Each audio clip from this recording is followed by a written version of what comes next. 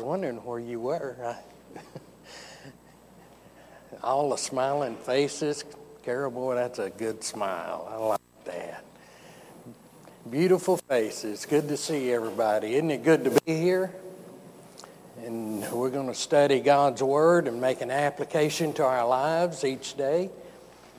Before we begin our study, let's have a word of prayer. Our dear Heavenly Father, we are so thankful for this day that you've given us. And Heavenly Father, we're thankful for the beauty of the day. Dear Lord, we're thankful for our lives that you give us. And Heavenly Father, help us as we live each and every day that we will live according to your will.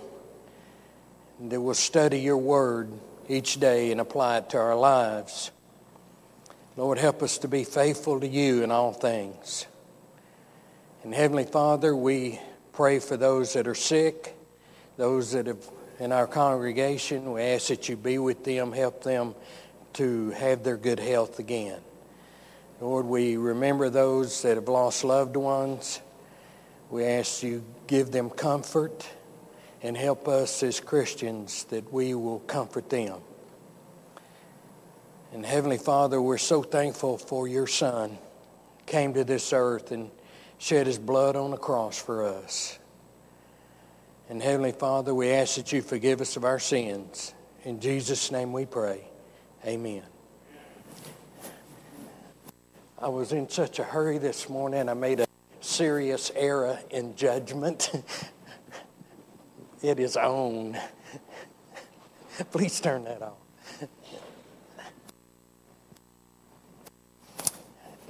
You get in a hurry and you forget those things. This morning, we're going to talk about a nation is divided.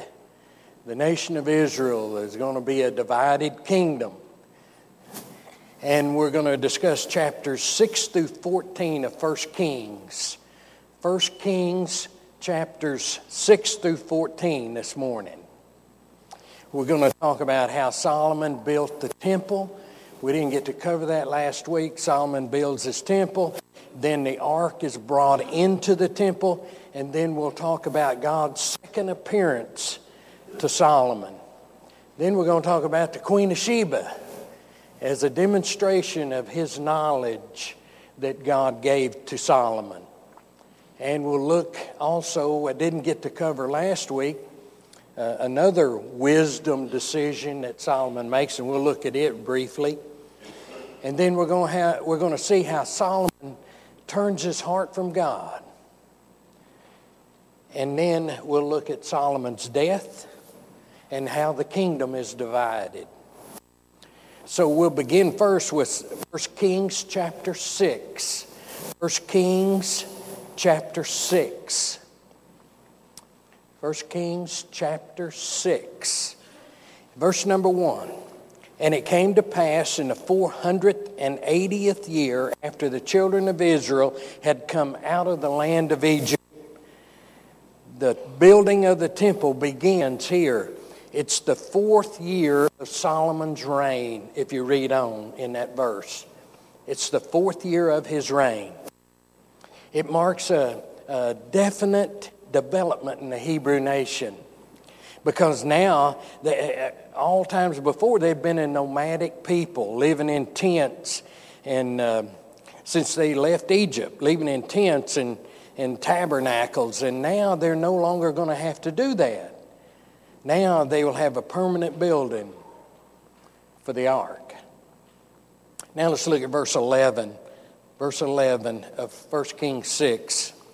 Then the word of the Lord came to Solomon, saying, concerning the temple which you are building, if you walk in my statutes, execute my judgments, keep all my commandments, and walk in them, then I will perform my word with you, which I spoke to your father David. And I will dwell among the children of Israel, and will not forsake my people Israel. Now God is encouraging Solomon. He's reassuring him that that he is with him. But he also comes back with something else. He warns him. He warns him against failure to serve who? God, the one true and living God. Your failure, if you have failure, it'll be because you stopped serving the one true and living God. So in verses 15 through 37, I'm not going to read those because we've got too many chapters, but in verses 15 through 37, it describes the beautiful temple, how much work they went into building that temple. And they talk about overlays of gold, how in that temple it's overlaid with gold. It's carved wood, artistic wood, both inside and outside that temple. Beautiful in every imagination we have. So in verse 38, and in the 11th year. So he started to build the temple in the 4th year of his reign. And now in the 11th year of his reign, the temple is complete. It took him about 7.5 years to build the temple. It'd been planned a whole lot longer, hadn't it? David planned it. It'd been planned a lot longer. It took careful planning. It took money. It took a time. And then it also took prayer and hard work. And they did it. In chapter 7, 1 Kings chapter 7, he brings the ark in to the temple. Or not yet. Chapter 8 is going to do that. I meant to do this. Chapter 7 is when they hire Hiram from Tyre in verse 12. Chapter 7, verse 12. He was a skilled craftsman. He was an expert working with bronze. And so he makes the furnishings for the temple. Now we're ready for chapter 8. 1 Kings chapter 8. The ark is brought into the temple. Let's look at verse number 6 of chapter 8. Then the priests brought in the ark of the covenant of the Lord to its place, into the inner sanctuary of the temple, to the most holy place, under the wings of the cherubim. For the cherubim spread their 2 wings over the place of the ark, and the cherubim overshadowed the ark and its poles. The poles extended so that the ends of the poles could be seen from the holy place in front of the inner sanctuary. But they could not be seen from the outside, and they are there to this day. Nothing was in the ark except 2 tablets of stone which Moses put there at Horeb, when the Lord made a covenant with the children of Israel and when they came out of the land of Egypt. And it came to pass when the priests came out of the holy place that the cloud filled the house of the Lord, so that the priests could not continue ministering because of the cloud. For the glory of the Lord filled the house of the Lord. And that's amazing right there, because I don't want to get ahead, but the sacred ark's home at last, isn't it? It's in its place. It signified that God is making his abode in this new home. A cloud filled the house of the Lord. A cloud is what? What is that cloud? The very presence of who? God. The cloud is the very presence of God. I tell you what comes to mind when you think of this. When you think of this cloud, or at least it does to me. When the Israelites came out of Egypt, what led them? A cloud. Yeah, a cloud.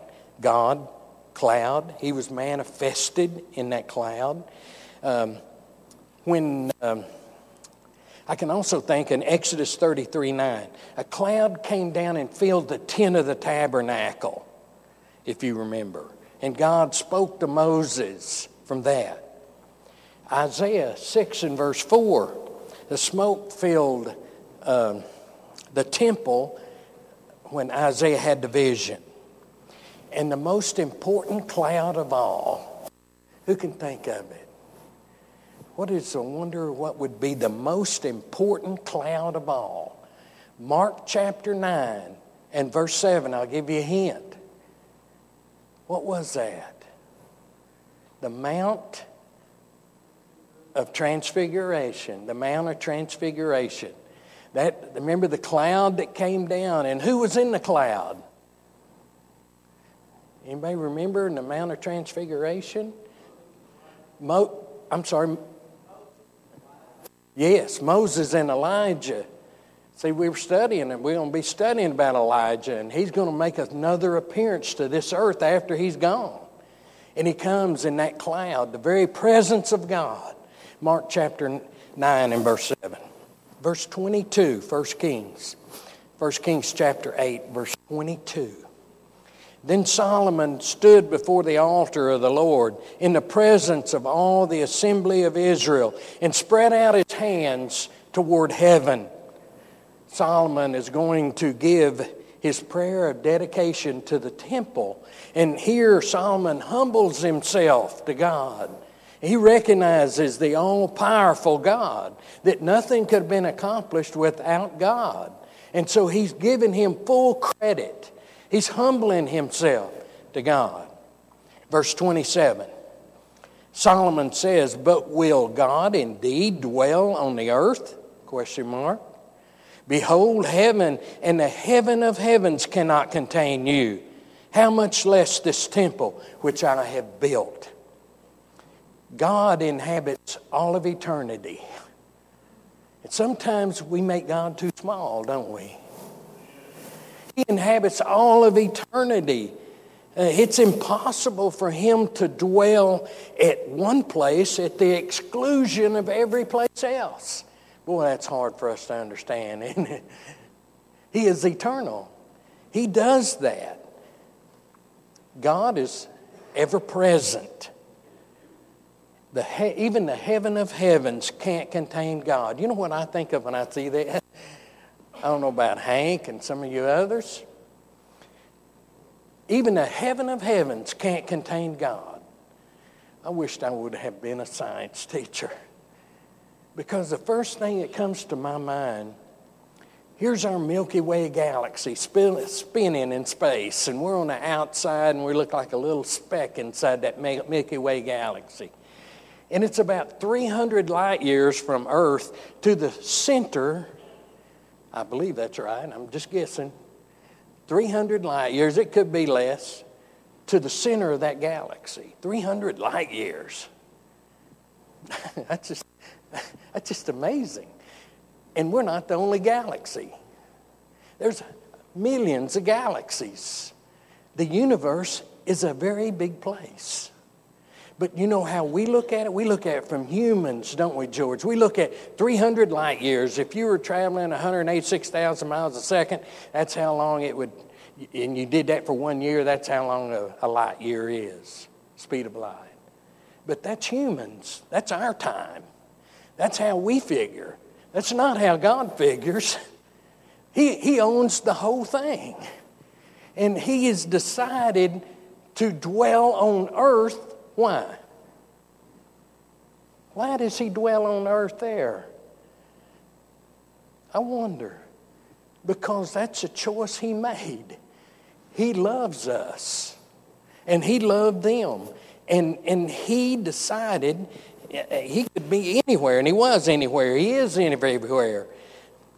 But his power is manifested in that temple there. God chooses to dwell with man. Because he chooses to do so. He's all powerful, all eternal, all seeing, all knowing. Yes, sir. And that's true. We believe that God, Christ, and the Holy Spirit live within us, but have faith in the Word of God. Thank you, Hank. And that's the most important thing. Yeah. Ignore that. Yeah. So we brought ourselves. Yeah. Yes. He chooses to do that, doesn't he? The Holy Spirit dwells in us. He sealed us with that. And so we as Christians, he loves us. And he is with us. And he watches over us. And he answers our prayers. Isn't that amazing? That is a miracle. I call a miracle. let's look at 1 Kings chapter 9. 1 Kings chapter 9, beginning at verse 1. And it came to pass, when Solomon had finished building the house of the Lord, the king's house, and all Solomon's desire, which he wanted to do, and the Lord appeared to Solomon a second time, as he appeared to him at Gibeon. And the Lord said to him, I have heard your prayer and your supplication that you have made before me. I have consecrated this house which you have built, and to put my name there forever, and my eyes and my heart will be there perpetually.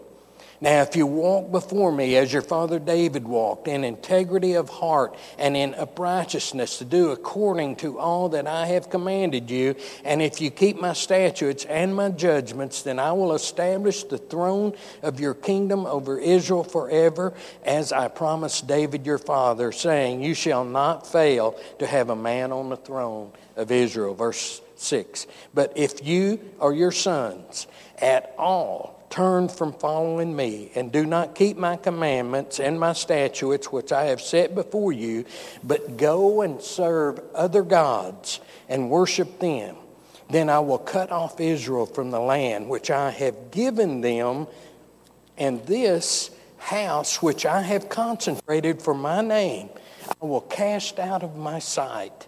Israel will be a proverb and a byword among all peoples. Verse 8.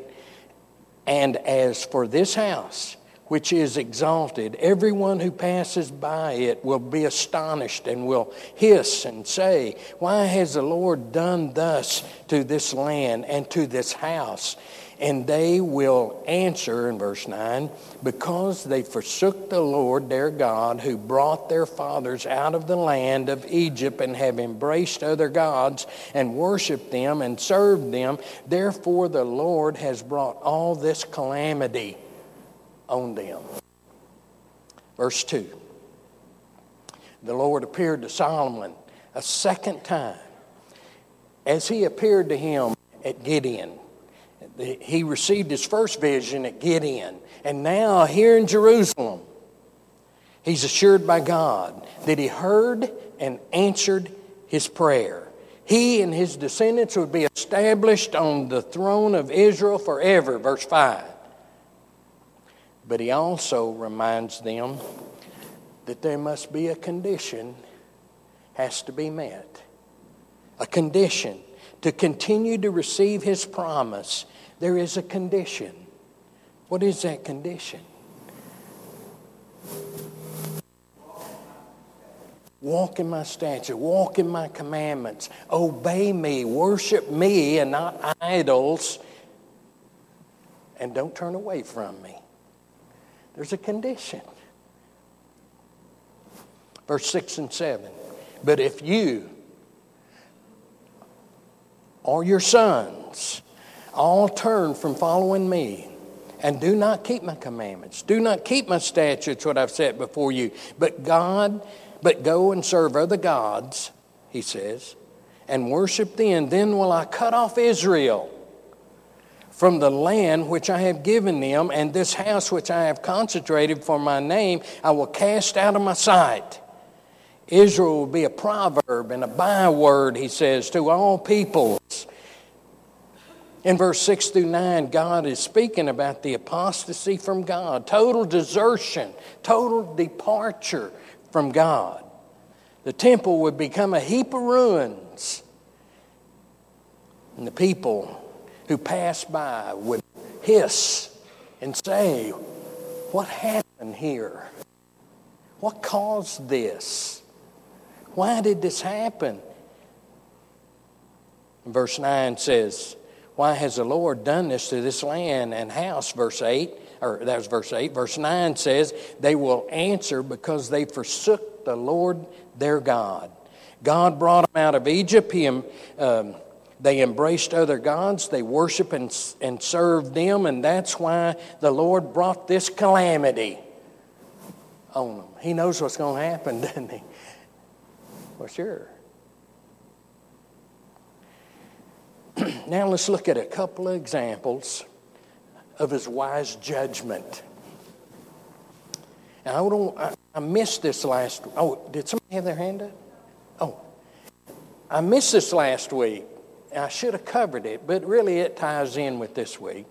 So I'd like for you to hold your place right there. Hold your place in 1 Kings chapter 10, and then I want you to flip over to chapter 3, 1 Kings chapter 3. We're just going to look at that briefly. I should have covered that last week. We're going to look at an example of Solomon's wise judgment. In verses 16 through 28, 2 women came to the king. Now you have to watch me because I'm going to do this by my memory, so you watch those verses, make sure I don't mess up. 2 women came to the king. And what the problem was is these 2 women had newborn babies very close together. I think it might have been 3 days. Is that right? I believe it's 3 days. And so the one mother laid down with her baby, and she laid on the baby during the night. And what happened to the baby? It died. The baby died. And so the other mother still has her living child, but that woman who the baby died, she gets up in the middle of the night and trades out the babies. Gives that woman her dead child and takes the living child and keeps her. You got a problem because there's not any witnesses. There's no witnesses to this. And so they come before Solomon, and they're both wanting the living child, and they're both claiming that living child is theirs.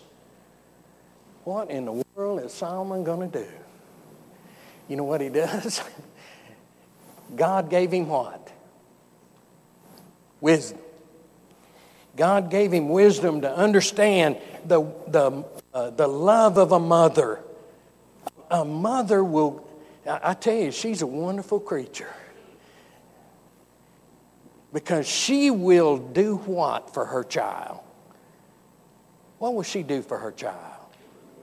I'm sorry? Everything. She will give her life so that child will live. She'll just do that. What a wonderful love a mother has for her children.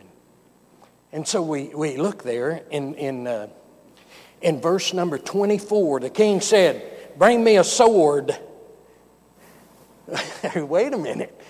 He's going to take that living child and cut that child in half and give one half to one mother and give the other half to the other. But he really understands his wisdom that God gave him to understand a mother's love. And the mother says, "Give my child to her. Only let the child live. Do not kill my child." What's the other mother say? What's she say? Kill her. Cut it in half. Give one half to one mother and one half to the other. I like that plan. And so Solomon immediately knows, there's the real mother. I'm going to give that baby to the real mother. Outstanding, isn't it? Look at verse 28. And all Israel heard of the judgment which the king had rendered, and they feared the king, for they saw that the wisdom of God was in him to administer justice. Let me ask you a question. Why were they afraid of him? Why were they afraid of Solomon the king after they saw the wisdom that he had on display in this example? Why did they fear him? I'll tell you what I think. You wouldn't want to do anything wrong and have to go before Solomon, would you? Because he has a wise and discerning heart. He has the ability given to him by God to see the truth. You can't pull no wool over his eyes. You can't give him a good story. You can't try to influence him as a judge. It can't be done. And so they know if I do anything wrong and I appear before the king, he has a wise and understanding heart and he will administer true justice, won't he? That's why they're scared, I think. I would be if I did anything wrong and have to appear before Solomon. Okay, now let's go back, flip back. Any questions so far? Let's flip back to 1 Kings chapter 10. Solomon is going to have a visit by the Queen of Sheba. We're going to look at some more examples of his kingdom and how his wisdom is. Verse number 1. 1 Kings chapter 10, verse number 1. Now when the Queen of Sheba heard of the fame of Solomon concerning the name of the Lord, she came to test him with hard questions. She came to Jerusalem with a very great retinue. I call that a train.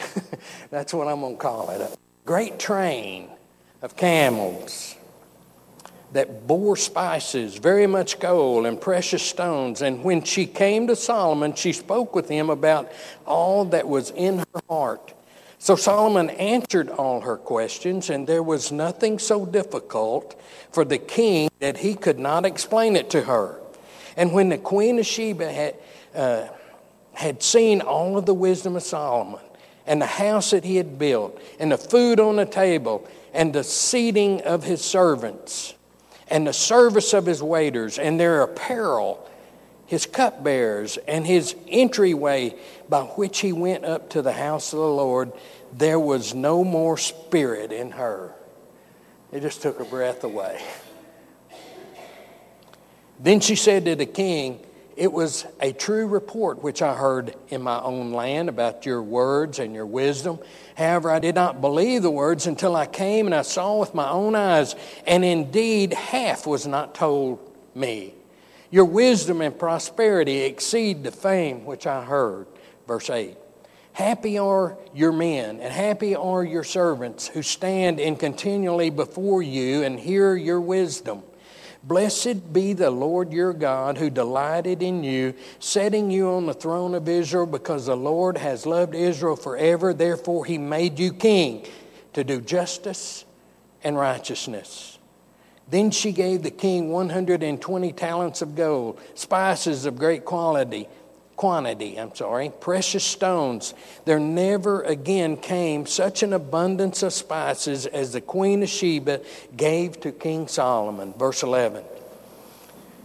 Also the ships of Hiram, which brought gold from Ophir, and great quantities of almug wood and precious stones of Ophir.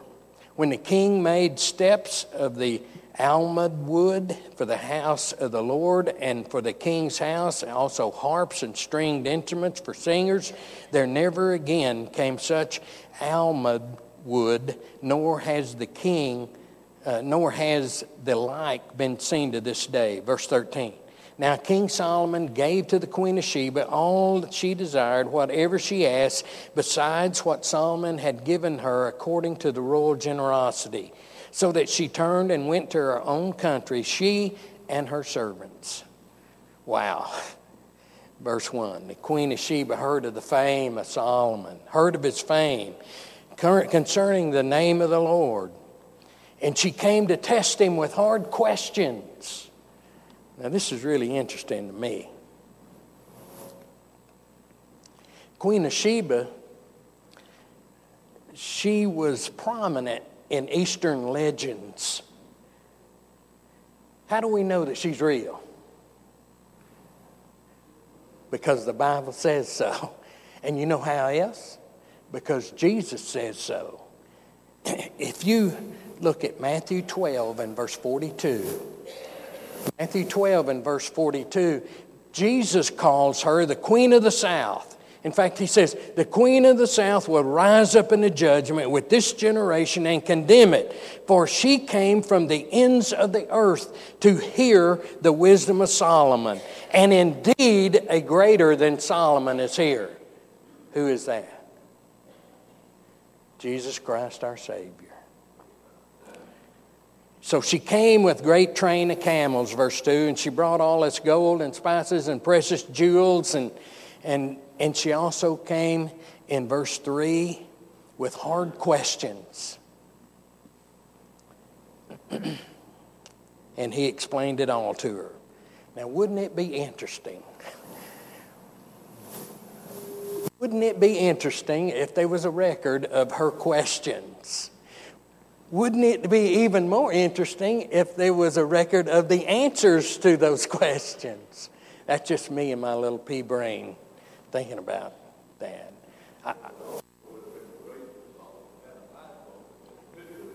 Wouldn't it, though? Yeah, that's true. We'd like to have a picture, too. You can just picture it all in your mind. It must have been what a sight. What a sight. So she listened to him in verse 4. She listened to him. She saw the temple. She saw all the food served. I like this part. She saw the clothing that the people wore. What does a woman always notice? I know this. What do they always notice? You put them in a room of 3,000 people and they'll notice something. You put them in a room of 2 people and they'll notice something. What is it they notice? What they're wearing. They just have this great sense and great observation. Like we walk into a room, men, we see 1 or 2 things, 3 maybe. Not the woman. Boom, she knows the whole room. She has a special ability. And so here it's on display. She saw what they were wearing. She saw his manner of worshiping. That's the main thing. In verse 7, the queen says, I did not believe the words until I came and I saw it with my own eyes. And indeed, only half was told me from what I saw, what I see. Your wisdom and prosperity exceed the fame of all which I heard. Queen heard all those stories in her country, but they didn't even come close to explaining what she's able to see. Verse 9. The queen says, blessed be the Lord your God. The queen is giving praise to who? To God. She's giving praise to God because of the wisdom and majesty that she knows God gave them and him. So he gave her all that she desired, even above the royal generosity, and she turned and went to her own country, she and her servants. 1 Kings chapter 11. Solomon's heart turns from God. Can you believe that? It can happen to him. It can happen to anybody. Solomon's heart turns from the Lord. Verses 1 of chapter 11. But the king loved many foreign women, as well as the daughter of Pharaoh, women of the Moabites, the Ammonites, the Edomites, the Sidonites, and the Hittites, from the nations of whom the Lord has said to the children of Israel, you shall not intermarry with them, nor they with you. Surely they will turn away your hearts after their gods. And Solomon clung to these in love. And he had, verse 3, 700 wives and princesses and 300 concubines. And his wives turned away his heart. Verse 4, for it was so when Solomon was old that his wives turned his heart to other gods, and his heart was not loyal to the Lord his God, as was the heart of his father David. And then you can read down through there some of the idols and the false gods that he built for these wives that he had. In verse 9, so the Lord became angry with Solomon because his heart had turned from the Lord God of Israel, who had appeared to him twice. And had commanded him concerning this thing, that he should not go after other gods. But he did not keep what the Lord had commanded. Therefore the Lord said to Solomon, because you have done this, in verse 11, and have not kept my covenant and my statutes which I have commanded you, I will surely tear the kingdom away from you and will give it to your servant. Nevertheless, I will not do it in your days for the sake of your father David. I will tear it out of the hand of your son. However, I will not tear away the whole kingdom. I will give one tribe to your son for the sake of my servant David and for the sake of Jerusalem, which I have chosen. There's a lot of information right there. Verse 1, but King Solomon loved many foreign women. And the problem was, God said you can't be intermarried to those people. And the problem was, God said, these women will turn your heart to worship their gods. Solomon married these women, and intermarriage was forbidden. And that's in Exodus 34 and verse 16 and Deuteronomy 7 and verse 3 and 4. These women had led Solomon to idolatry. Solomon had 700 wives and princes and 300 concubines. Verse 3. Most of these are probably daughters of generals and kings and noblemen. And the concubines were of lesser rank. Their children did not get to inherit any property. We're all aware of the custom of the East, aren't we? They had multitudes of wives and concubines. But does that make it right? No. That doesn't make it right. There is no justification for Solomon to marry these women and build temples to their gods and even worship their gods. Joining in heathen worship. This shows us how far Solomon had fallen. Verse 6, Solomon did evil in the sight of the Lord and did not fully follow the Lord as did his father David. Here's a clear description, clear picture that God gives us of what happened. Verse 7 and 8, he built religious sites for false gods of the wives. He burned incense. He sacrificed to their gods. Verse 9, so the Lord became angry with Solomon because his heart had turned from the Lord God of Israel, who had appeared to him twice. He had to know better. Down deep, don't you think he had to know better? He was wise. He had all the wisdom that you could possibly have. But he didn't use what? He didn't use that wisdom, did he? It got away from him. But way down deep, don't you think he had to know better? Don't you think in today's world when we do things that are wrong and we try to cover up and all this, but way down deep, we know. Way down deep, more than likely, Solomon knew. Down deep inside, he knew what was going on. God had appeared to him twice. He had blessed him. He knew God. But he also knew something else. What God had told him, if you turn away. If you turn away aside to idolatry. Now listen. We have to be careful today, don't we? As Christians, do we have to be careful? You better believe it.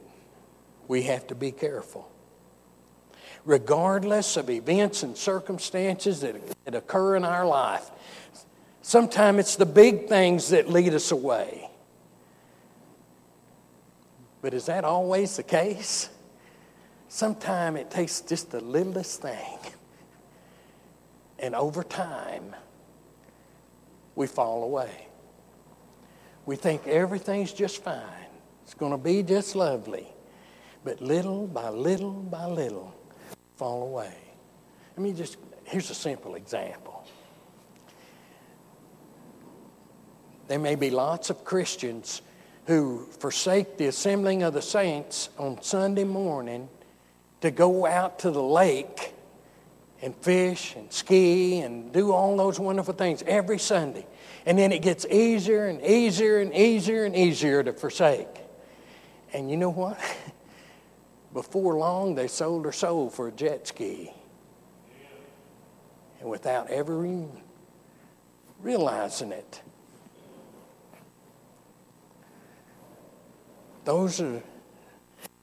Is a message for us. We have to be careful today.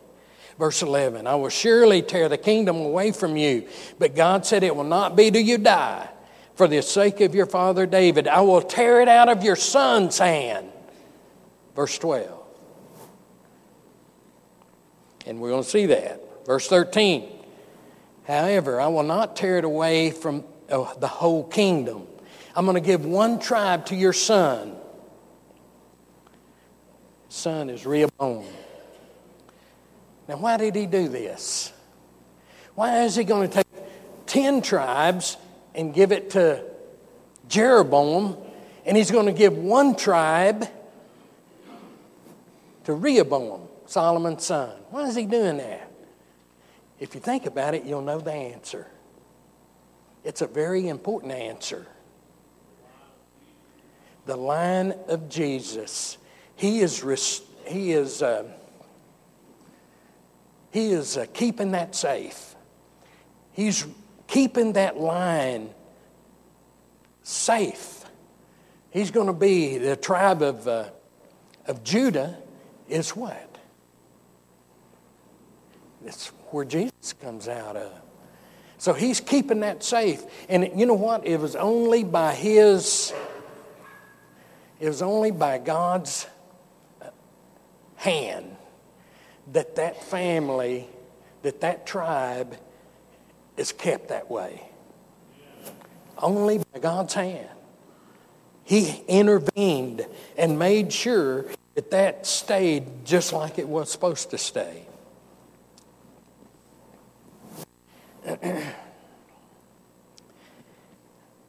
The 10 tribes would be given to Jeroboam. Jeroboam, this was foretold by a prophet that he would have those 10 tribes. And Solomon became suspicious of him. And so he had to flee to Egypt, and that's where he is. He's hiding in Egypt. Verse 41. Chapter 11, verse 41. Now the rest of the acts of Solomon, all that he did, and all his wisdom, are they not written in the book of Acts of Solomon? And the period of Solomon reigned in Jerusalem over all Israel was 40 years. And Solomon rested with his fathers and was buried in the city of David his father. And Rehoboam his son reigned in his place. Solomon did many great things, didn't he, for his people and for God. He developed a great and mighty kingdom, splendor that you just couldn't hardly imagine. And he fell away due to sin in his life. I like to think of him myself, this is just me. I like to think of him as Ecclesiastes 12 and verse 13. After he's seen everything, he's done everything, he's sailed the 7 seas, he didn't do that. He's done it all. He's built it all. He has it all. And so it says in Ecclesiastes 12 and 13, let's hear the conclusion of the whole matter. Fear God. Keep his commandments. For this is the whole duty of man. This is the secret to life. 1 Kings 12, there's a revolt against Rehoboam. In verse number 1, Rehoboam went to Shechem, for all Israel had gone to Shechem to make him king. Rehoboam, the son of Solomon, is now king, but he's unprincipled. He is incapable of providing leadership for his people. And Shechem was the ancient capital of the north. It's 34 miles north of Jerusalem. It was the only place you could anoint a king. And Joseph was buried there in Joshua chapter 24, verse 32. And it will become the capital of the northern kingdom, Jeroboam had fled Solomon, verse 2. Verse 3, he went to Egypt and he was called back.